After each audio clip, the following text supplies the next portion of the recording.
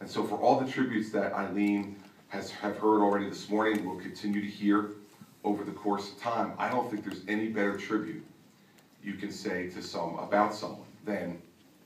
when they decide that you're worth it, they stand with you, no matter what. That's a really special person. And so I hope that for all of you who are here today and have had the opportunity to know Ilene, as the years go on and this plaque is hanging in this building, that when people ask about Ilene and what she means to this place and to the people who have served with her and been her friend, I hope that's what you say about her.